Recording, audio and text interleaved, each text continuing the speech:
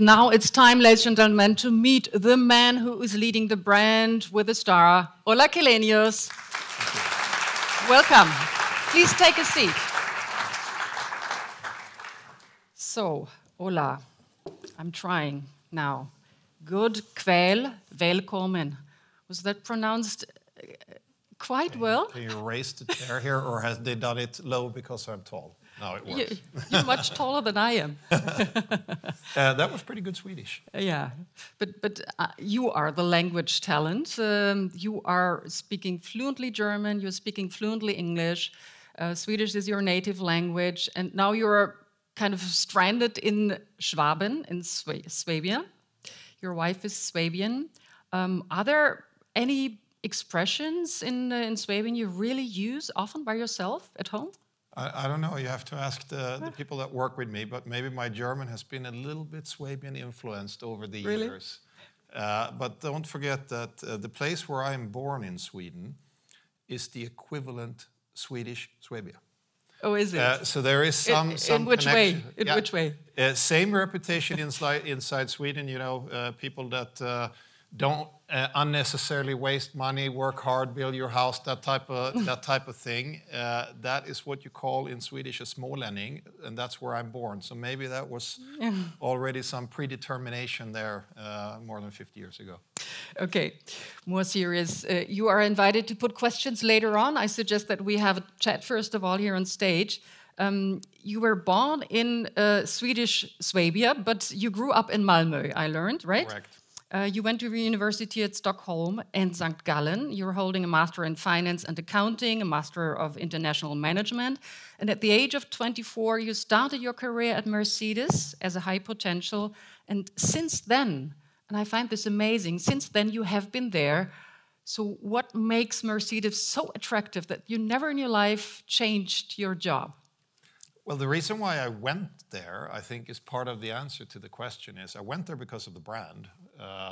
I mean, you see this iconic brand, you see the cars and all those different things. And I thought that why take the detour via Swedish industry when you can go straight to the Bundesliga, to the real guys.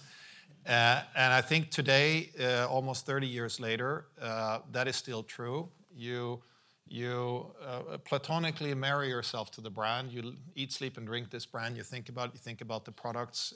It's a high-tech industry. It's innovation. There's always something going on right now more than ever because we're reinventing the original invention. And plus that the company gave me all these opportunities. So even though I've stayed the whole career with one company, which is not unusual in the German auto industry, by the way. It's unusual in some other countries and so on. And in Sweden, if I would have worked there, I probably would have switched to different companies. But here it's not unusual. But if I look at the variety of tasks through that journey, it's as if I had worked in 5 different companies. So big multinationals like Mercedes can offer you career opportunities where you can see almost everything without leaving the family. Right, right. What is not usual is that you are the first non-German in this position, on the top position at Mercedes, and you are also the first non-engineer. But obviously, it's not a lack for Mercedes. I was reading your predecessor, Dieter Zetsche, said, Ola is a real car guy. Is this something like a knighthood at Mercedes? It was indeed the case that when I took over from Dieter, one of the prominent German newspapers asked him in an interview, why did you appoint this Swede to run Mercedes? Couldn't you find a German? That was actually the question. But look at business today. Look at this room. Look at ESMT. It could be, I don't know, the General Assembly of the United Nations, but with even smarter people. And I think that's the business world that we live in. We see and live the European integration. You can go anywhere. And even though most companies that originate in one country, I guess it's natural that people from that country end up being in senior management, it is now more fluid. In fact, once a year, we always had a top meeting of the 100 top executives in the company. Now we have widened it and made it a little bit bigger around, but that 100. The very first time I was part of that top 100, I think, and that was, I don't know, back in 2009 or 8 or something, there were 6 or 7 non-Germans in the room. If you do the same meeting now, I would say it's maybe 25 to 30. So you can see in those 10 years already how that is changing. With regard to engineering, and Jörg Rochel and I, we just had an interview with Handelsblatt where they asked me, what would you study now if you could choose? I would make a slight change to my study plan if I would have talked to my young self and combine studying engineering with then, of course, a degree from ESMT on top of that. Of course, you must say this. to finish it off, because it is a very technical business. And during my early career at Mercedes, I realized you got to meander over to the technical side. And even if you don't have that academic background, nothing prevents anybody from having the curiosity or willingness to learn or so on to get into the technical side. So maybe I should have done engineering combined with ESMT, but that's for the next gen then. Well, you have been in leading positions at Mercedes since more than 2 decades, as you mentioned. For 3 years now, you have been CEO. So what I'm wondering is, how did the corporate culture change with Ola Källenius? Did you bring something from the Scandinavian style of leadership into the company? I think it's better a question to be asked by the people in the company than to ask me. I don't know if I brought any Scandinavian style. Since I spent my whole career with Mercedes, I wouldn't even know what Scandinavian style is anymore. So maybe I'm more German than Swedish in that sense. Perhaps one thing that is Scandinavian is it's a little bit less formal, although that has also changed. If I think about when I came into the company in 1993 and you wanted to have, I don't know, a meeting with, with the board, impossible, but one level below the board, that was a very formal affair, and you make a meeting and you wait in a room before and then the secretary and all those different things.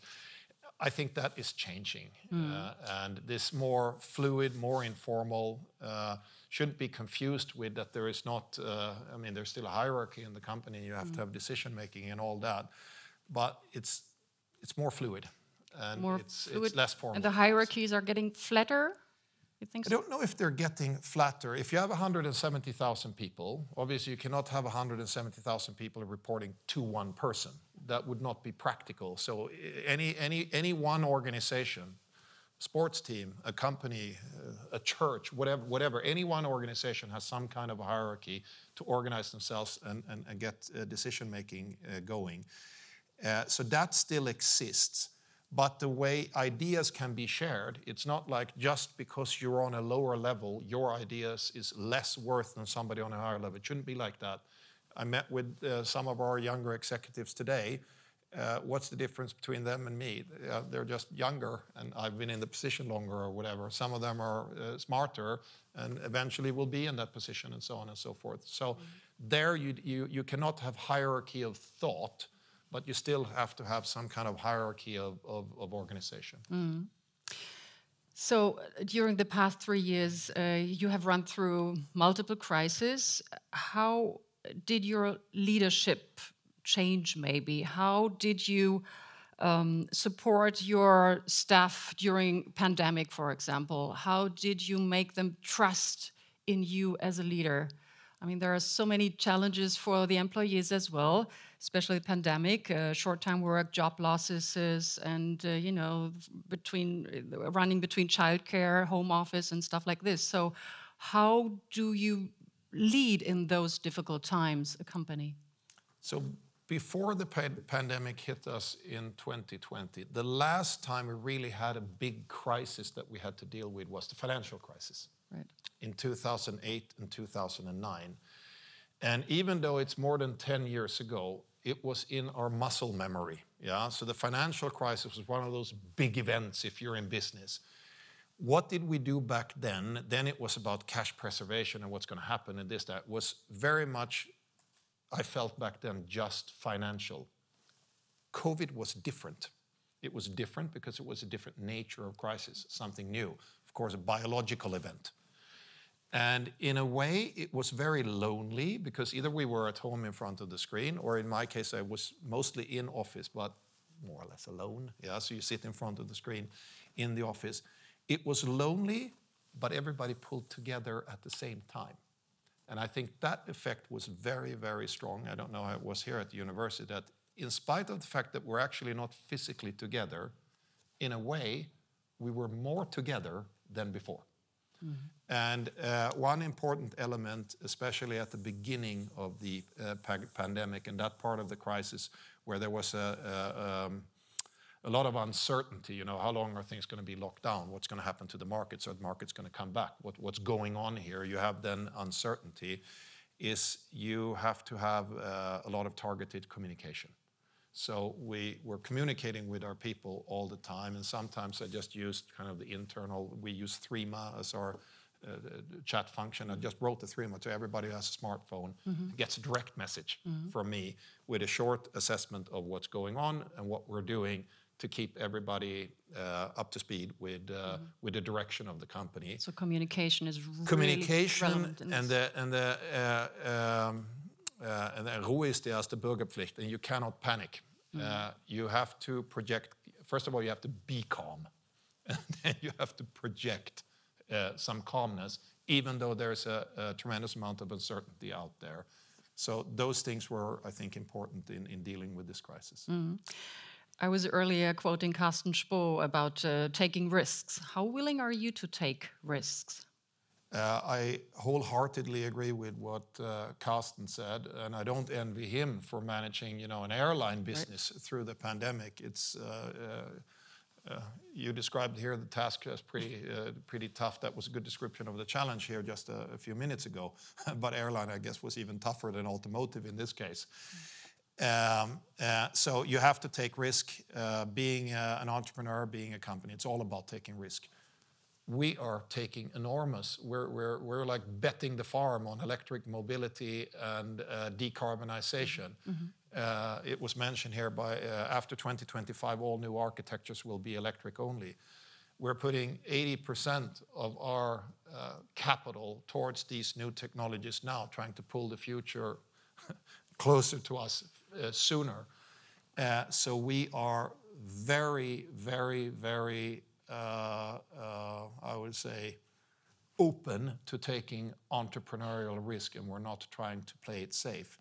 That doesn't mean that you are reckless. Yeah? We weigh carefully options, and we look at, you know, what would be the alternative and so on and so forth. But in general, an industrial company, and especially one in automotive, you have to be willing to take risk, and you always have to play the long game, because our development cycles and our technological cycles are long.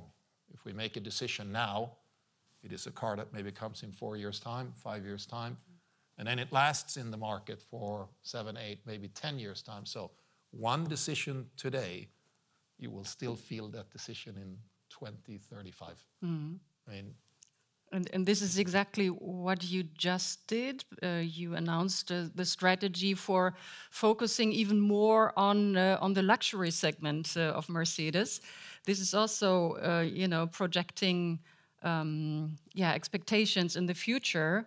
Why do you think this is the right way to do, to, you know, really expand the luxury segment? So first of all, when your daughter gets her first child, we got you covered, but with a different product. So that first A-Class was maybe not the purest description of the Mercedes-Benz brand promise. It was an innovative technical product, but from its aesthetics and packaging and so on, it's not necessarily maybe what you thought about as a Mercedes. So if you look at what is our strategy and where do we play, what's our go-to-market role here, we have two main elements of the strategy. One is the technology that I talked about. It's always about innovation, going electric, going digital on the product and on the company. The other thing is that if that's a given, that's what drives automotive transformation. And the other thing is that, so what is your brand's role and where do you play? Mercedes has always been something desirable, been something special. It's from A to B in style. I like to say that if you ever get a chance to visit the Mercedes Museum, which is one of, not just a fantastic automotive museum, it's a history museum. You really see kind of over 100 years plus what has gone on there. If you walk through those floors, it's like the Guggenheim, you walk in a circle down, and you look in every era of the car, you see these cars, you see the car that Clark Gable drove, you see the Gullwing, the legendary, you see the Adenauer Mercedes, you see the SL from Lady Di, all of those cars. None of those were mass production, volume, utilitarian, just go from A to B. They were always a combination about heart and mind, emotion and intelligence. That's Mercedes. So that other piece, let Mercedes be Mercedes, and Mercedes is not going to be a volume producer. That's what the modern luxury strategy is all about. However, luxury doesn't stand still. It's not like an old apartment in Paris with velvet curtains and gold faucets 100 years ago.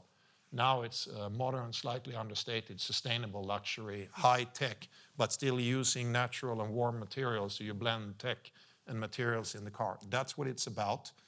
And we will have a much more beautiful version of an entry offering in the future. Yeah, but though the question is what will happen to the smaller cars like A models, B models? Would this mean that in the future people with lower income won't be able to afford these icons, luxury cars, smaller cars? We had grown over the last 10, 15 years quite significantly what we call the entry segment, now entry luxury segment. But we had gone a little bit too far. Not every model in that segment was as profitable as it should be. And there you have to very carefully look at where do you allocate capital? Where do you make money? What are your returns? What are your contribution margins on different models?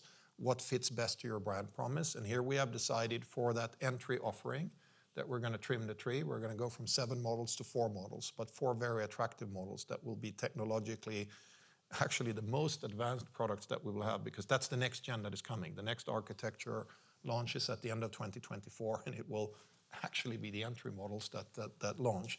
So yes, for the young, successful person that have just had a degree from ESMT, is now employed by a good company somewhere and is earning some first real money, yes, there is an offering.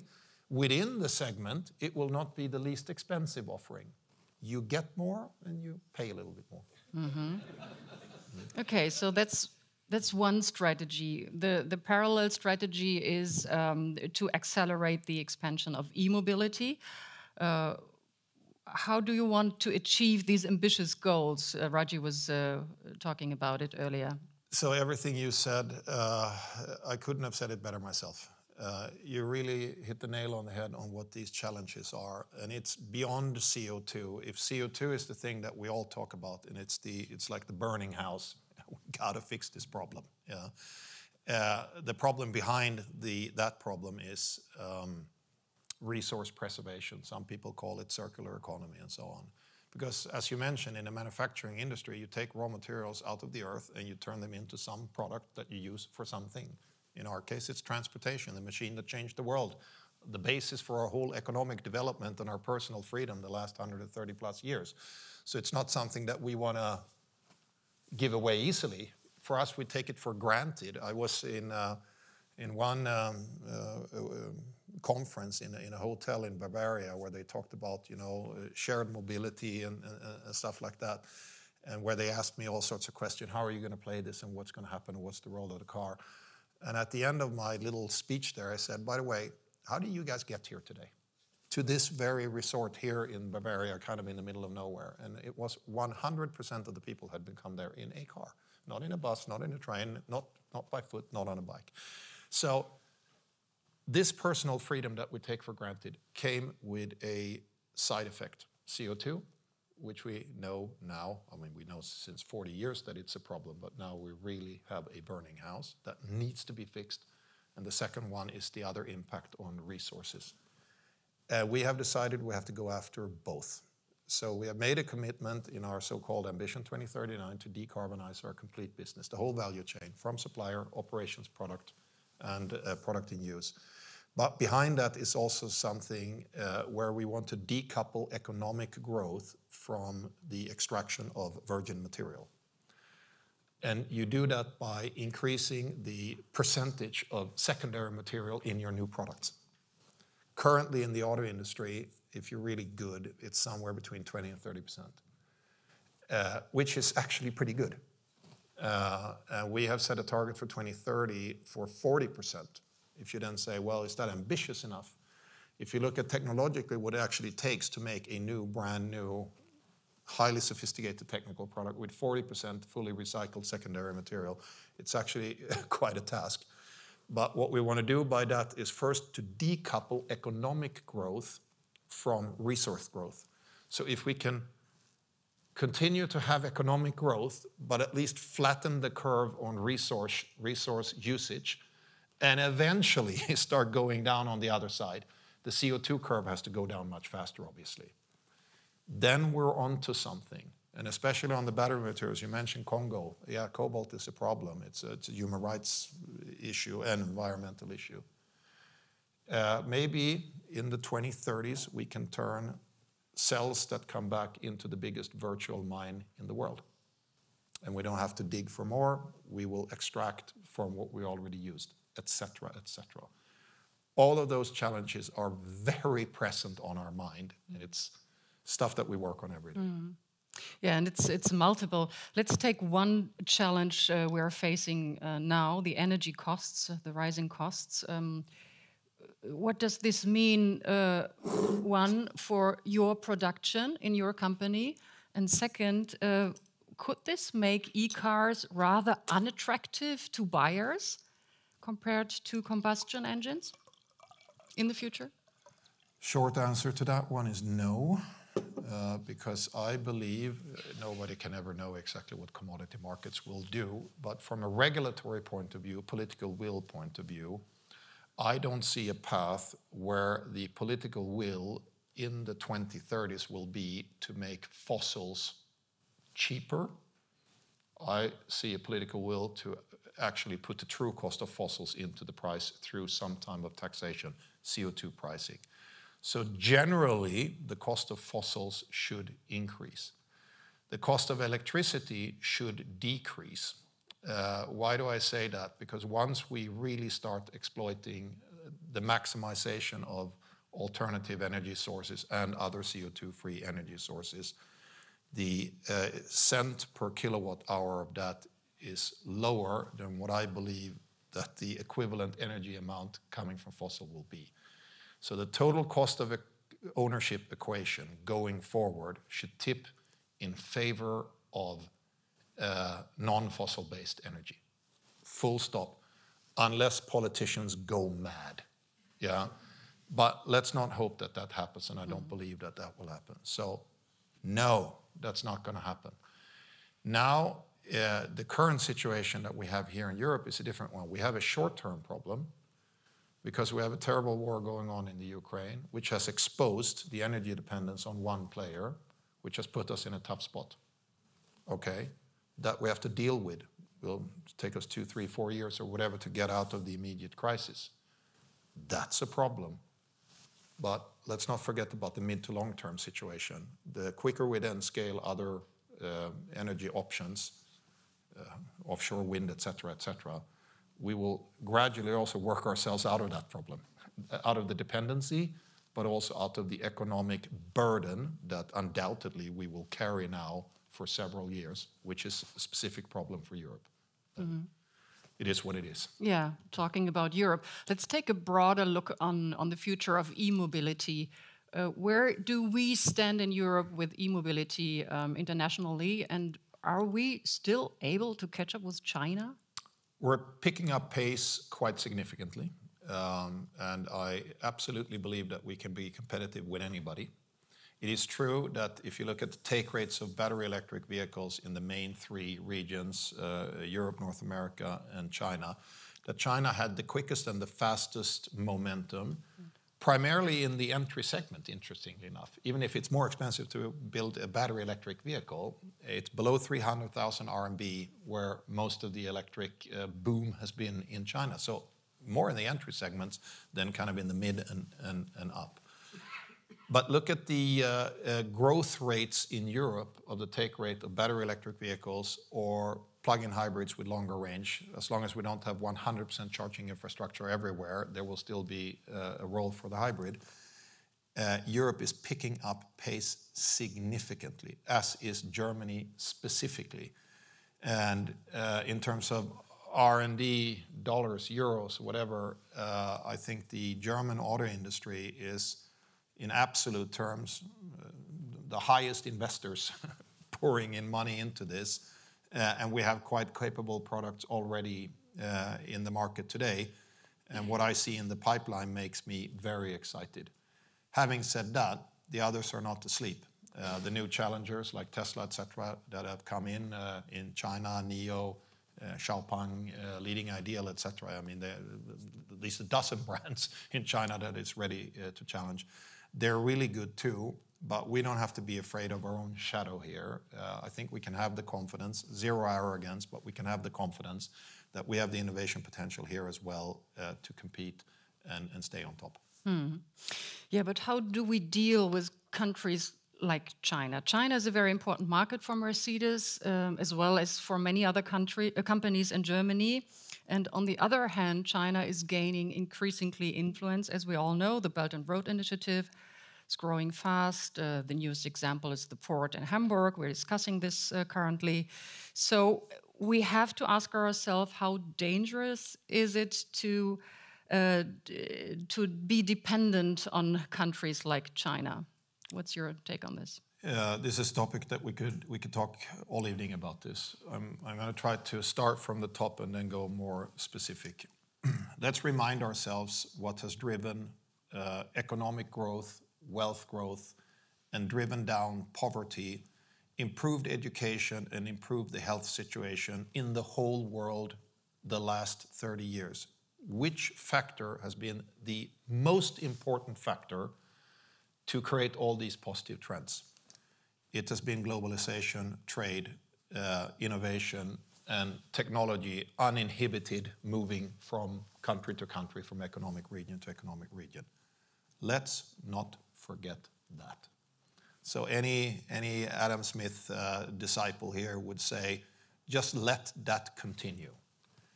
And since China is the biggest country in the world, with now the second biggest economy, or purchase price parity, I guess they're actually bigger than the United States, it is absolutely unimaginable in such a global integrated economy to rule out that biggest player. Why should you? And in fact, for this country specifically, and also for our company, our biggest growth has been in China over the last 10 years.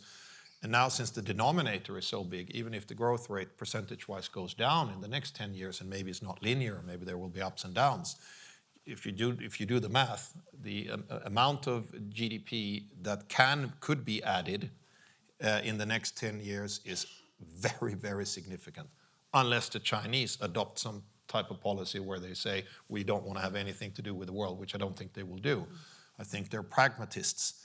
And also, let's not forget that they are exporting more to the EU in terms of euros, I think 140 billion or whatever, than we are exporting to China. So we have some level of mutual dependence here.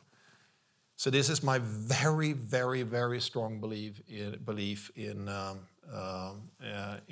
market, in globalization as a force for good. That is also why it was absolutely right by Chancellor Scholz to go to China and being one of the first leaders to talk directly to President Xi now in his role, third term and so on, and display what we expect from this partnership. That's that. Now we wake up in reality. Yes, there are geopolitical concerns. Yes, there is tendencies of protectionism, Inflation Reduction Act in the United States. Mm-hmm. It's nothing but a protectionist policy. Mm-hmm. It harms us.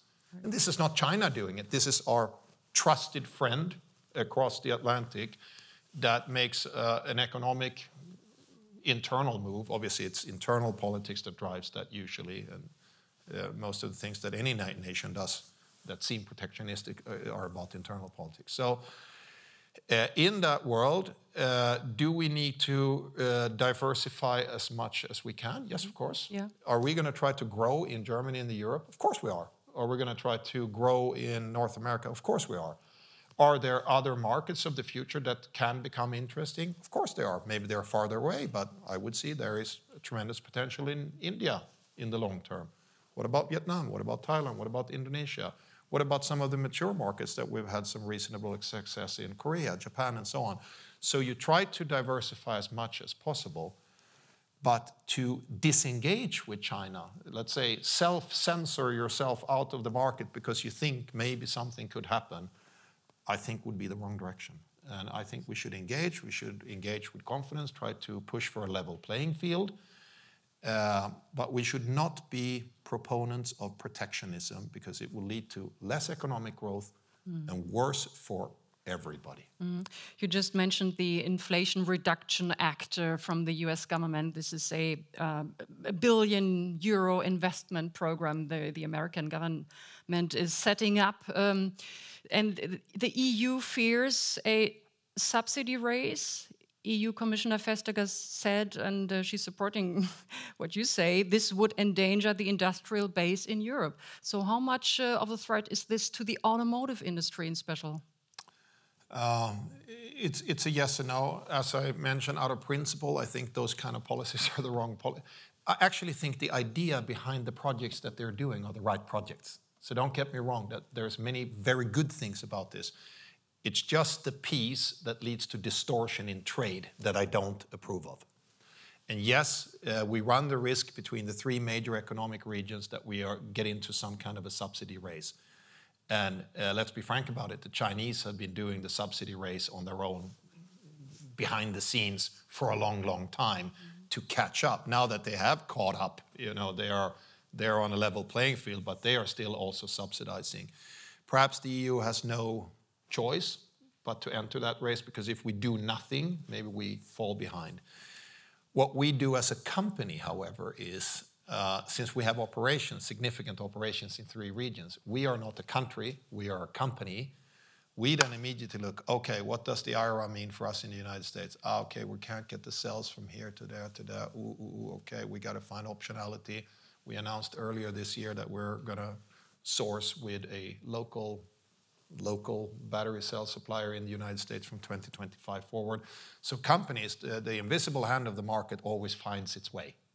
And so every company will now make decisions that you go region for region on some things and so on and so forth. It does move away potentially, though, from the economical optimum. Because if you let the whole world be a free market, you will find the economical optimum. Now we have to pay a penalty for that and do some regional sourcing, but that's what's going to happen. Mm-hmm. So what I'm wondering is, how do you involve yourself personally as a business leader in these very dramatic political changes, in these geopolitical transformations we see? We are leading these fundamental debates in politics, in economy. The parameters are changing.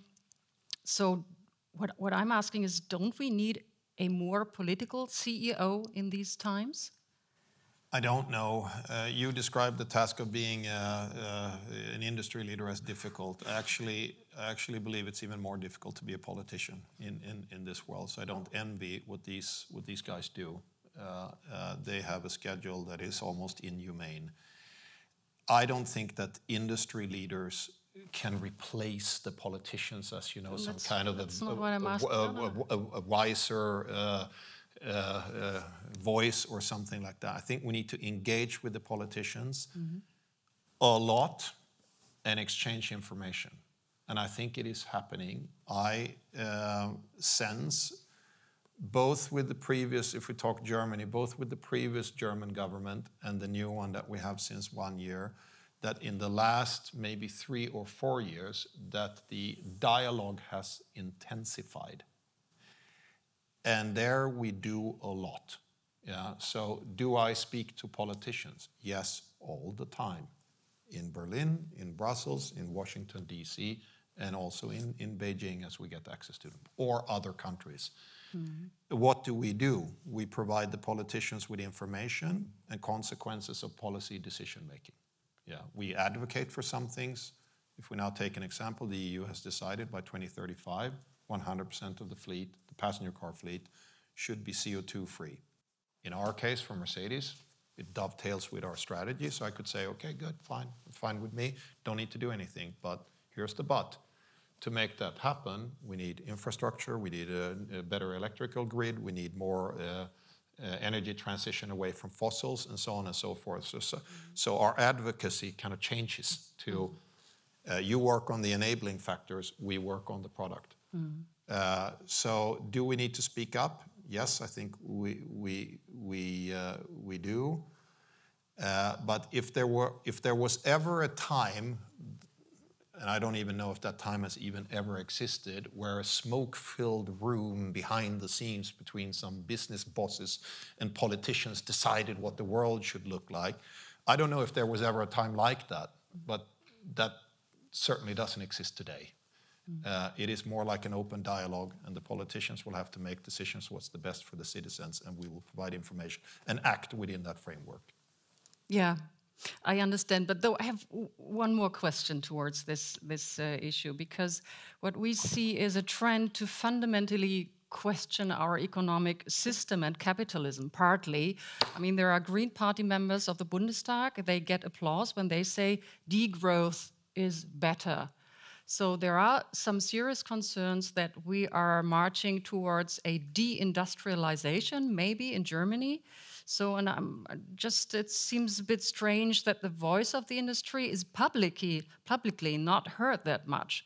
In the background, of course, but publicly, do we need a more open debate about this, a strong voice of the industry? What do you think? Well, if somebody believes that you can solve the ecological problems by weakening the economy, I think that person would be gravely mistaken. So those types of things worry me. And degrowth is the wrong word. Decoupling is the right word. Decouple economic growth from resource usage and ecological footprint. That's the debate that we need to have. And that is a legitimate debate. And maybe we haven't done enough in the past. We haven't done enough in the past, I think it's a fact.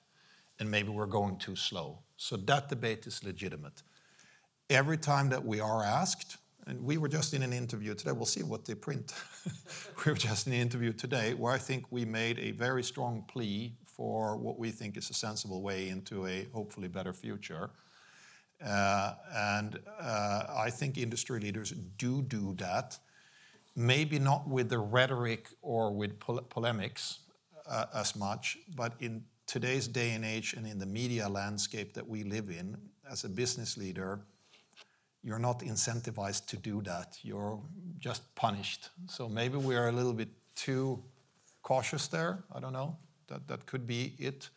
But it's not like we're not saying what we think. Every time I give an interview and we talk about ecology, economy, and so on, I very clearly state what our position is. But I'm sure the headline would be much more fun to read if I used another type of language. Right. Well, I would like to open the panel now. If you may, ask questions, just raise your finger. We received some online questions as well, and I'm taking one of these questions first of all. It's a question concerning your luxury strategy. Rolf Bartke is asking you, part of your MB Group business is the van business. How does this fit into the luxury strategy? So that's a very good question. We have a passenger car business and we have a van business. When we talk about this, let Mercedes be Mercedes. We play in the segment where Mercedes is best positioned. That is for cars. But we happen to own a 15 billion euro premium van business as well, which is it's like a little jewel in the family that we also have. A profitable, strong, good commercial vehicle van business.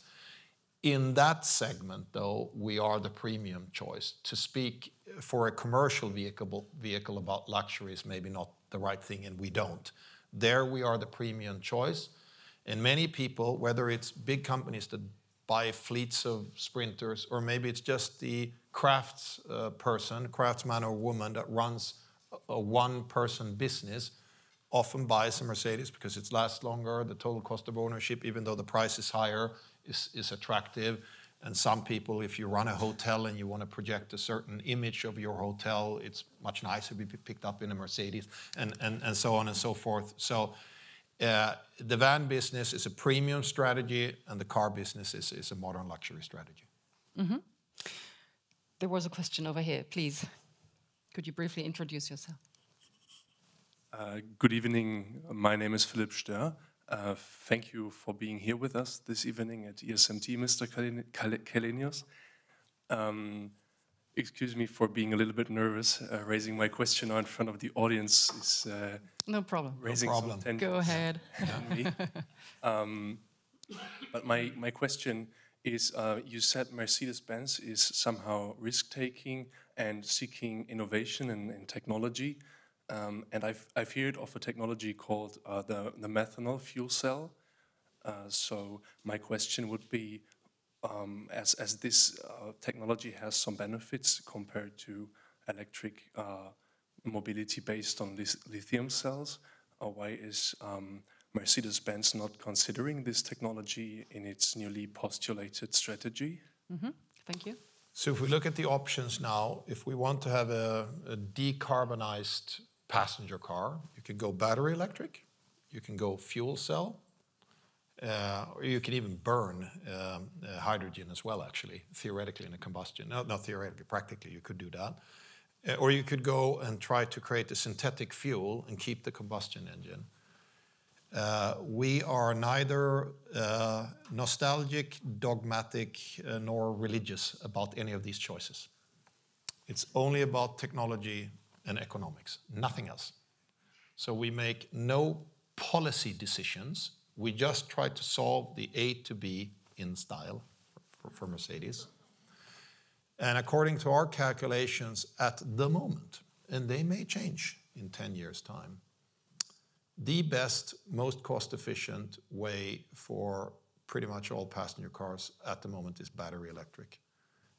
Because the variable cost, as high as it is the lowest.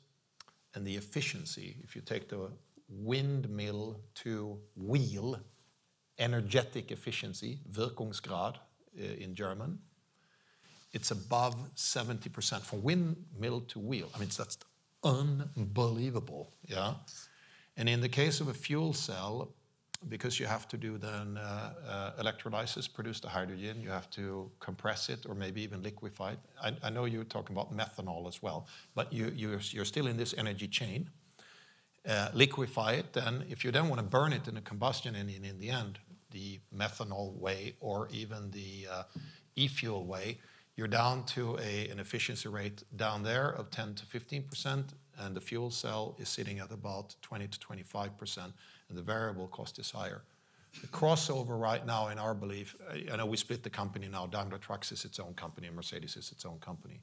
But on trucking and busing, we are actively pursuing, or the colleagues at Daimler Truck are actively pursuing the fuel cell as an option, because you need more energy, and the energy density there is better. So for a 40-ton truck to go 1,000 kilometers, you can go fuel cell.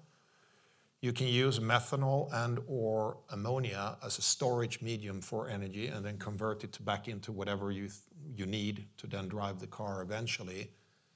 But economic at the moment in this decade for the passenger car, I believe battery electric is the way to go, but we haven't closed any path. So everything that's going on the fuel cell innovation side on Daimler Trucks, even though we split, we have made sure that we have all the IP and access to all the IP for passenger cars should we need it. Mm-hmm. So this is constantly going on here, and it's constantly thinking about the energy balance and the economic balance of every choice. Okay, there's another question over there, please.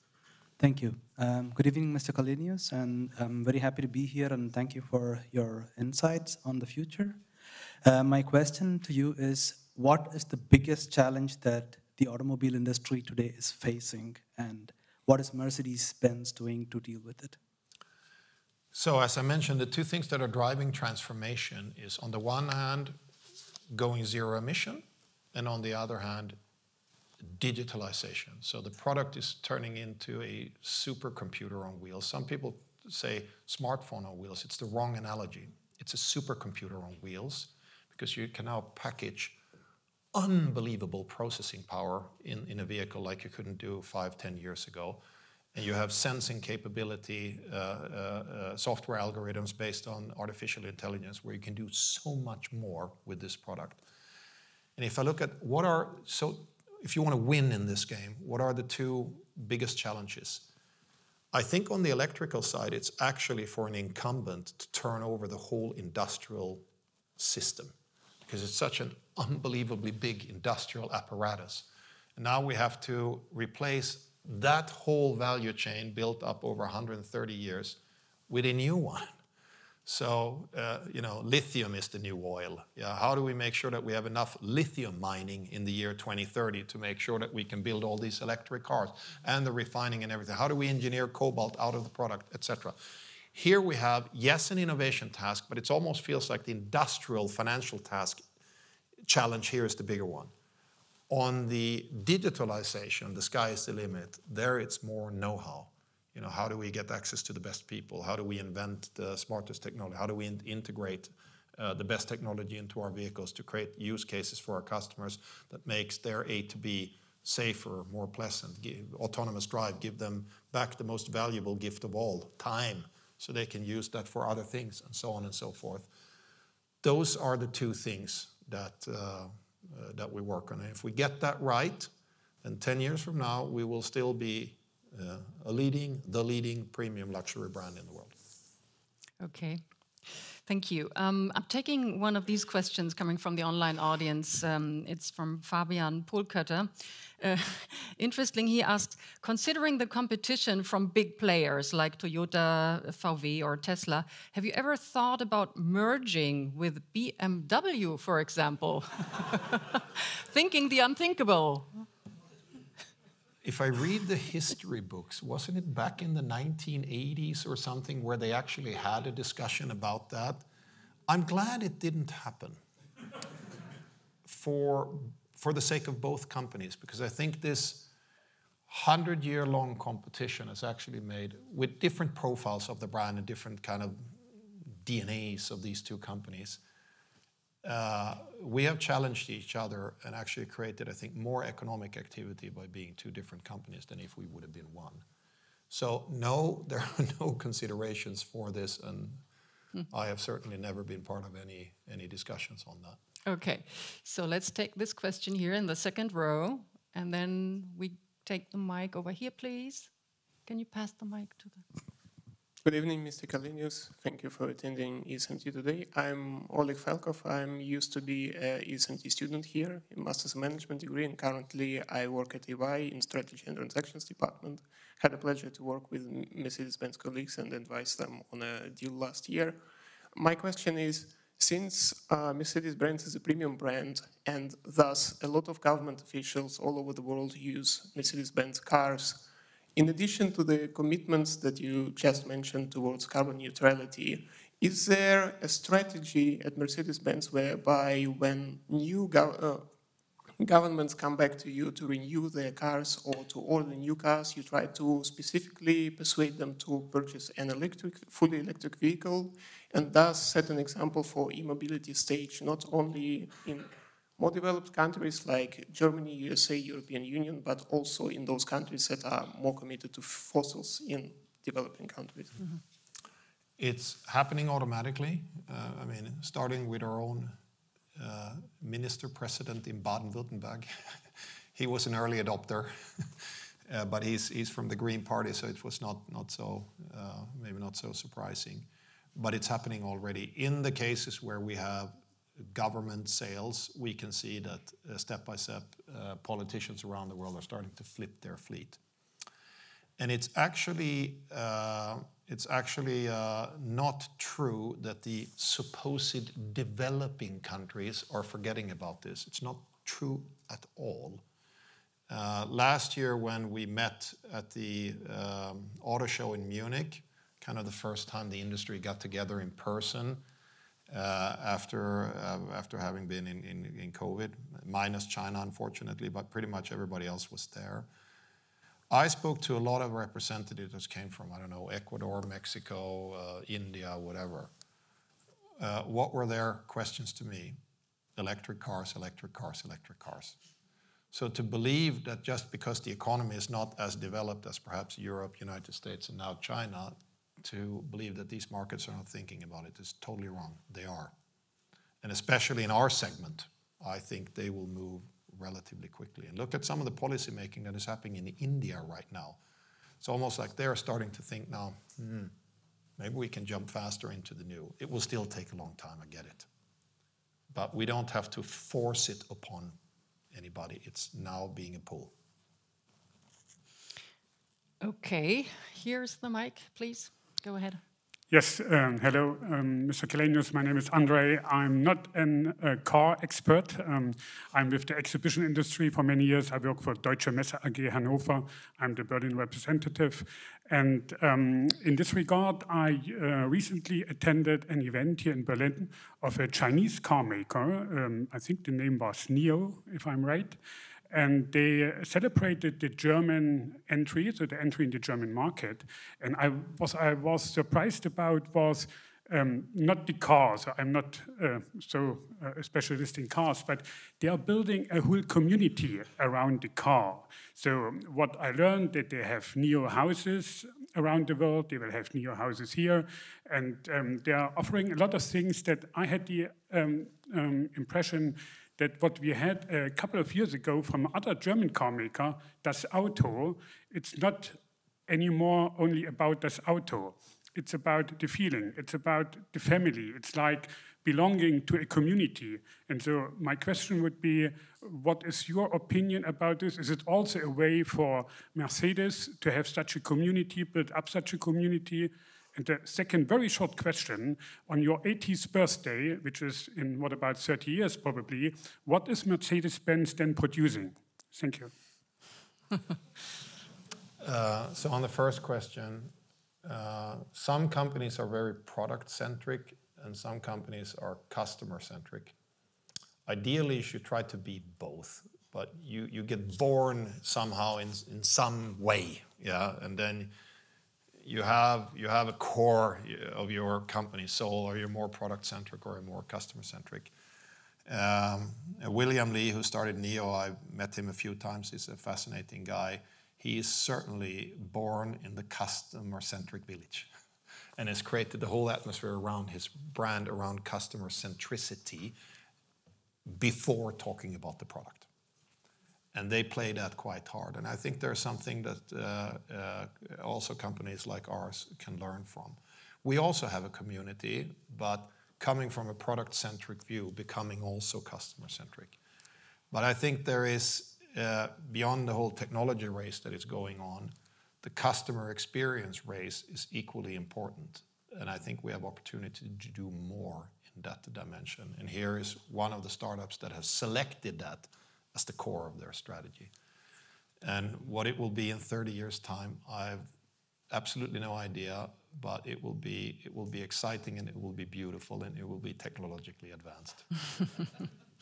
Okay, I would like to pass a question forward from the online audience, which goes a bit in this direction regarding the supercomputer on wheels. Do you see a new corporate digital responsibility for your company? And if did you change processes or internal guidelines? Yes. Sustainability is not just about CO2 and resource preservation, even though those might be the most important for mankind in the next decades. But there are other aspects of sustainability.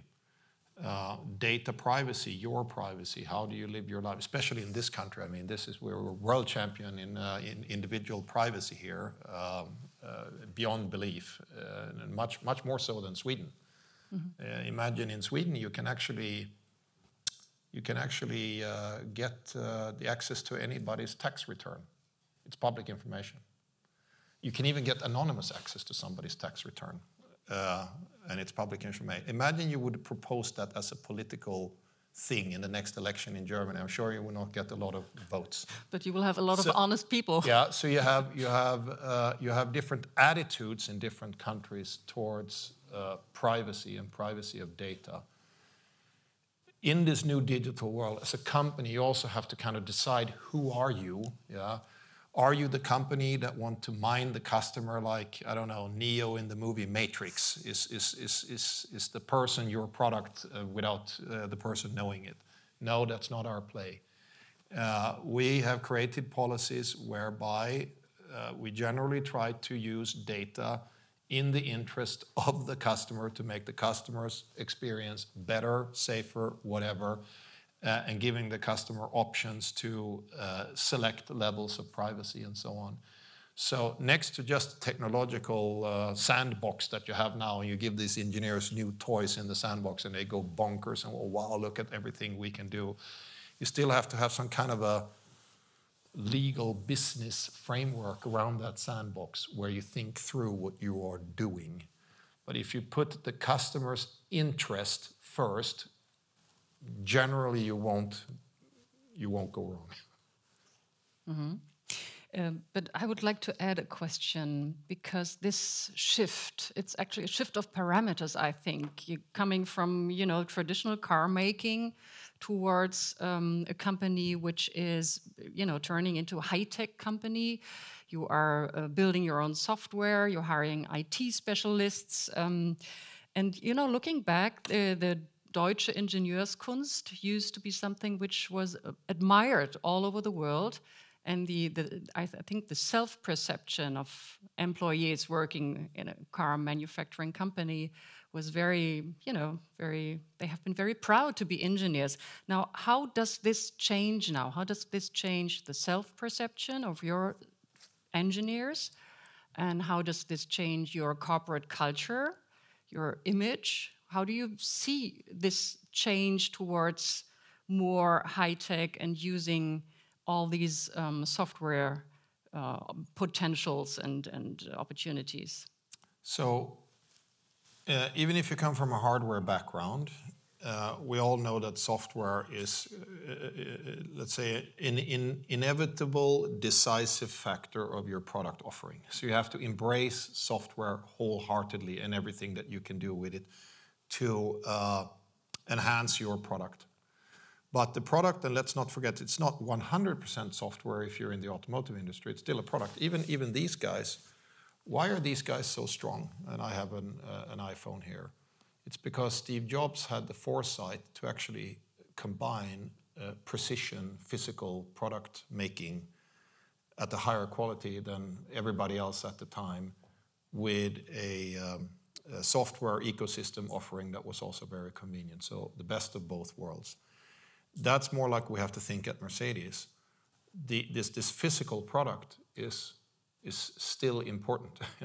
So to take pride in precision engineering and create something that is longer lasting, which is also more sustainable, by the way, which if you close your eyes, it just rides, it just feels right. It's quiet. All of those things, the aesthetic experience, and all those things, it all matters.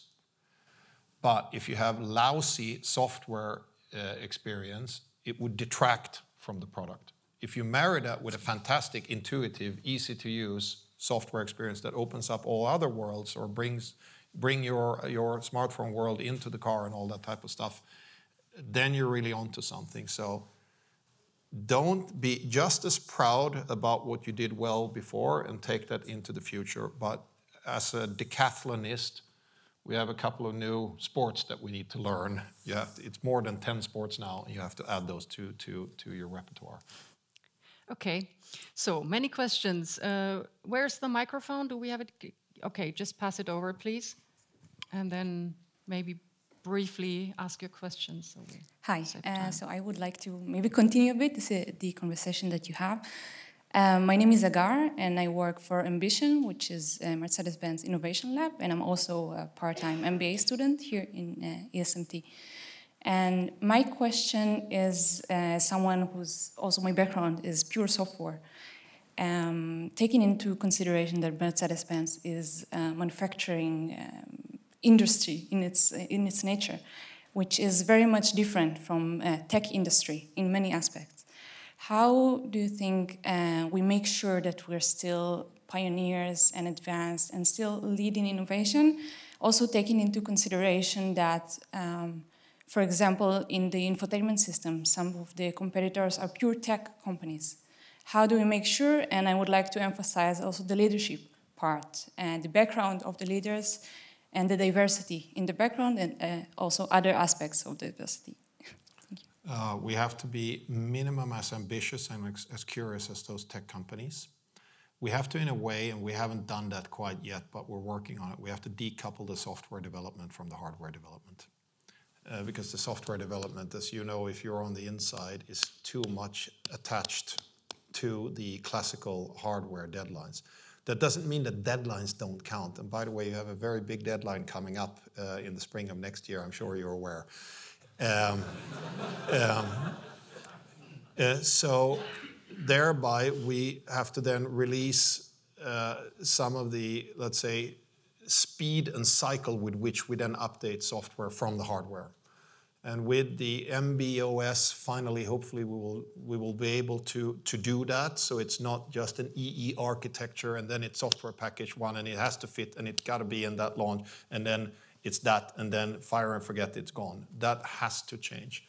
And then we have to, step by step, recruit more people that know more about software. They will rise in the ranks, and one day the whole board will be as smart as you in terms of software. Mm-hmm. Okay, where's the microphone? Can you pass over, please? Thank you. Hello, thank you for having us. I'm Fabian, and I wanted to have a little bit insights into the global leadership, because it's called global leadership, and you talked a lot about sustainability. So what are you expecting from yourself as a sustainable leader? What are you expecting from the colleagues you just talked to, so your young leaders in your own company? And what are you expecting from us as students or as potential future leaders of companies or your company? Open-mindedness, curiosity, can-do attitude, pragmatism. Don't think about all the things that can go wrong and why we shouldn't do it. Of course, you have to always have a risk analysis and so on, but have an entrepreneurial mind. Be flexible, be ready to take up challenges. If the company offers you an opportunity to go to China, take that opportunity. Learn from another culture, or United States, or wherever you may go. Those types of things. The more you put yourself out there and more you open your mind, the higher likelihood you will have success. Mm-hmm. Who else wanted? There were many fingers. Could you please hand over the mic quickly? Thank you. Good night to everybody. Thank you a lot for your insights, Mr. Källenius. I want to step in the topic that you just mentioned about what you expect from your leaders. You recently hired Paul Gao to be your chief of strategy. And what were you expecting from the business perspective and also from the leadership perspective to add in the company in terms of capabilities? I actually sat down and talked to Paul today about his next projects. Why did I hire Paul Gao?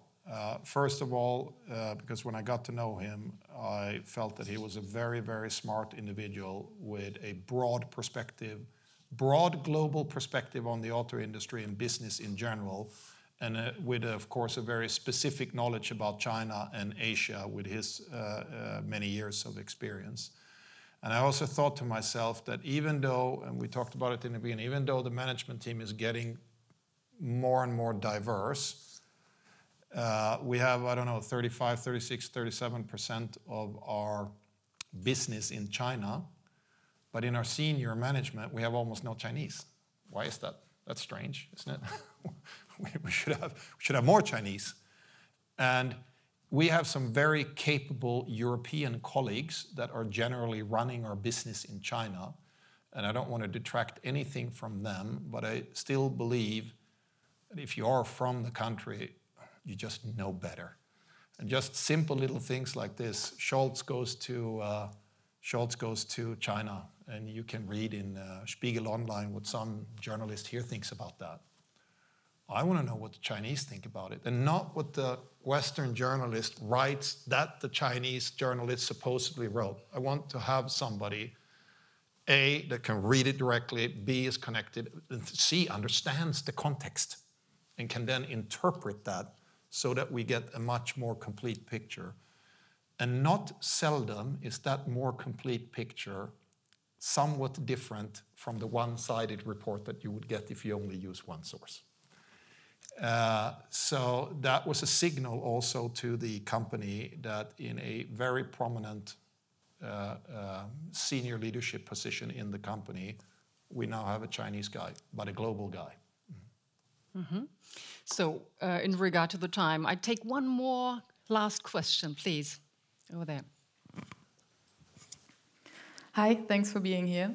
You very shortly touched upon the sharing economy and how cars for you are personal cars right now, and I think your brand also focuses a lot on the personal car. But then you also said your strategy is also very focused on technology and thinking about autonomous car, and maybe even though at that point where you asked at the conference that people didn't really have another way of getting to the conference but by car. But maybe if you have, I don't know, like a car distributing based on the demand with autonomous car or whatever, do you see that there could be a change and that the personal car will not be the thing of the long-term future? And if so, how do you elaborate on that in your strategy? I think there's absolutely no question that shared mobility is on the growth.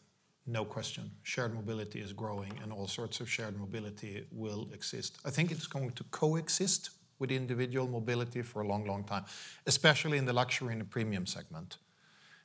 In that segment is, even though you can of course buy a second-hand Louis Vuitton bag, it's possible. I was in Paris recently and there was a store you could get all this nice stuff, but for a third of the price if you buy it used. And you will have a shared mobility space as well. In the premium luxury segment, for people that can afford their own safe cocoon, maybe that's something we also learned in the pandemic, to have your space, that it feels like it's kind of my safe little haven here, my moving safe haven. I don't think individual mobility will go away, but I think shared mobility absolutely will grow. And I think in some segment of that, Mercedes also will and needs to play a role. We are the biggest investor in a company called Blacklane, which is worldwide now, I believe, the biggest premium, I'm going to call it chauffeur service in the world. I don't think we are the ones that do mass transportation at the lowest possible cost. Some of the volume makers will pick up that space, like we don't do the mass sales of the lowest cost vehicle today. But in the premium and luxury space, there will also be shared mobility. We need to take part in that growth opportunity. But I'm a strong believer that the individual ownership, or at least individual access to a vessel that is your protected cocoon, will exist for a long, long time. Okay, so I take this as a perfect closing remark. Time is running out, unfortunately. I'm sorry, we had many more questions, but thank you so much for your interest and for your attention. And of course, I would like to thank Ola Källenius for this extraordinary talk and for your openness. And maybe we all agree to what economist Warren Bennis once said. He said, the core competency of leadership is character. And I think this is a good proof that it's true. Thank you so much for being with us tonight. Ola Källenius, thank you.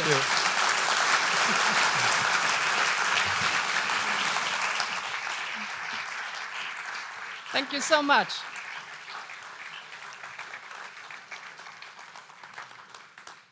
Well, thank you. That was a highly interesting talk. Now, our throats are dry, and we are happy that there are some wonderful drinks and a little food outside. I would like to invite you on behalf of the organizers for our reception.